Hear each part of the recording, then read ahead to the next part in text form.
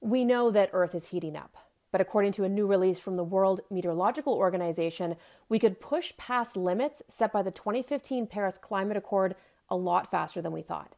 Every year, the WMO releases these new projections for what the decades ahead will look like based on new data and tighter modeling. And the forecast is looking dire.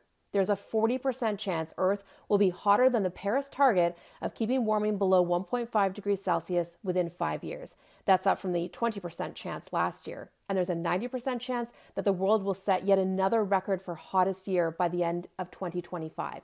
Just a reminder of what those targets are set in the 2015 Paris Climate Conference.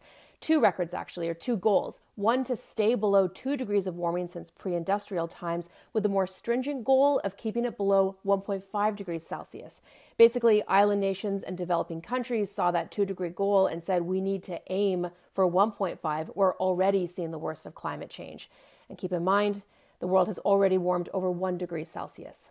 And for Canada, the forecast could be even more dire. Canada's warming at roughly twice the global rate, part of us being a large, northern country.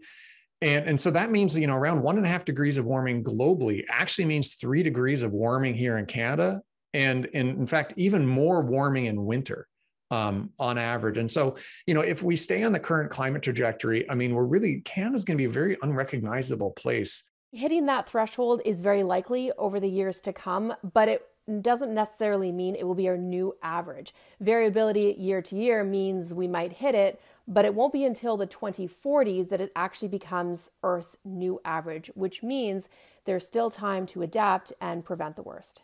And now, you're Science Smart. If you have a science question on your mind, send me a tweet and I'll try to get it answered.